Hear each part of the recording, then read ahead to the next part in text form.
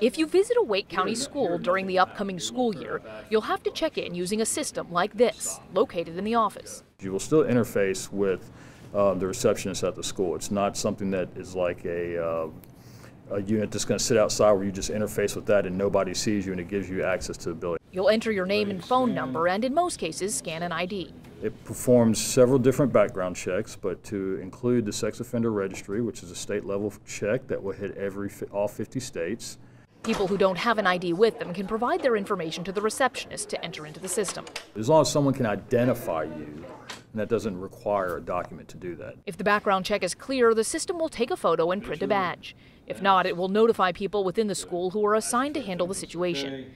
The system will be used at every school in the district, and the systems will communicate with each other.